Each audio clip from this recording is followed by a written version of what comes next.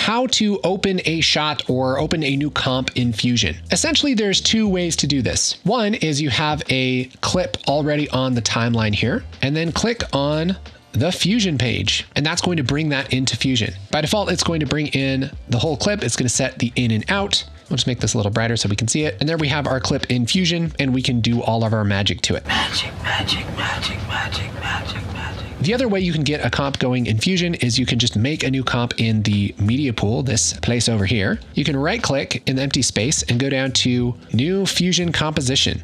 Click on that and it will ask you about the kind of composition you want to make. So I could just say my Fusion comp.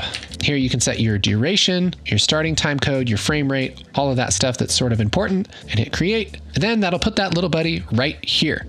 Double click on this Fusion composition to open up a blank Fusion composition here in the Fusion page.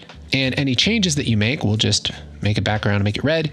That's going to live right here in this clip in the media pool. Then you can drag this into your timelines and you can add that to any timeline you want. I have a free course right here on YouTube that'll teach you everything you need to know about visual effects in Fusion. Click right there.